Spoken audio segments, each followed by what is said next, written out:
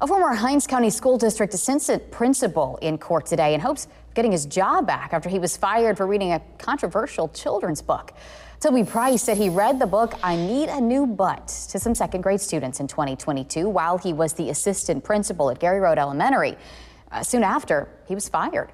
Price said the school district said his reading of the book showed poor professional judgment.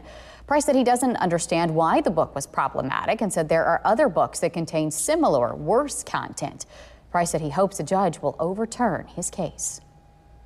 I'm hoping now that we've had someone outside of the district hear their points and their ideas and their feelings and our points and ideas and facts and feelings.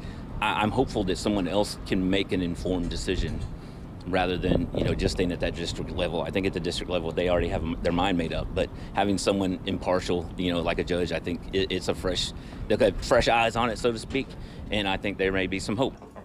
Price is seeking reinstatement as an assistant principal and 2 years of lost pay.